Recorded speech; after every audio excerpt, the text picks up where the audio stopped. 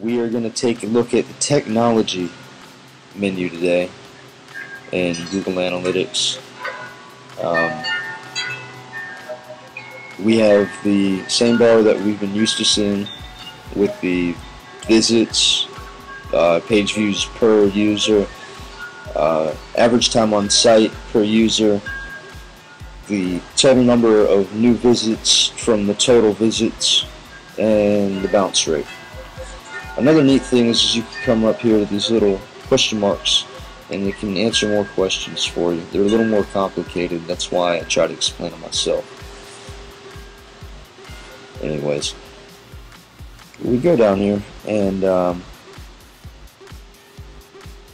want to check out the new visitors to my website that use Firefox. And now I know how often my users with Firefox come to my website, even what version browser they use. The purpose of this is if somebody tells you your website's broken and you need to update it, you can see what version of browser people are coming to your website most for, and over time you can acclimate what platform the website runs on to better service your customers. We can also go ahead and say we're an e-commerce company that sells jewelry on the internet, and I want to make a phone application that can only be on one provider because I only have the amount of money to make one phone application. I only have the amount of money to make one phone application. So I decide that Android happens to be one of my visitors. For all intents and purposes, example, this website we're showing you analytics from is 2 weeks old. The reason we're using it is to explain everything. Pretend that new visitors is at 100 for the Android browser and you don't have any iPhone traffic for whatever reason. Analytics just shows you what's going on. It doesn't tell you the future or the underlying reason. It allows you to make better decisions for your business, to save money and to better serve your customers.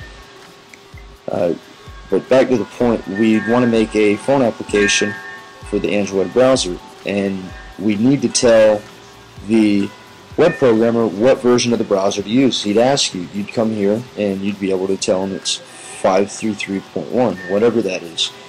Happens to be the web browser for the Android phone that's coming to your website most often. So now the developer of your application for your phone that's going to sell products from your e-commerce website has to be for version browser 53.1. Now you've just saved money on having to figure it out, hire a consultant and all that other stuff. You can just give answers using technology. This is great for when you're getting software made or programs that run on your website, so forth and so on. We can check out here on network. What network means is we can check out exactly what service provider the visitors from our website are coming from. And Comcast Cable's the biggest one for us, Embark, and it even tells you who Verizon Wireless uses as a partnership for internet on phones.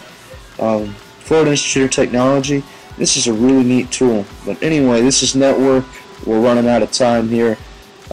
You can use advanced segments to show data for service providers also. But check the rest of our videos out on Understanding Analytics. And this is Cody Krasicki with Facebook and Marketing, and we'll see you soon.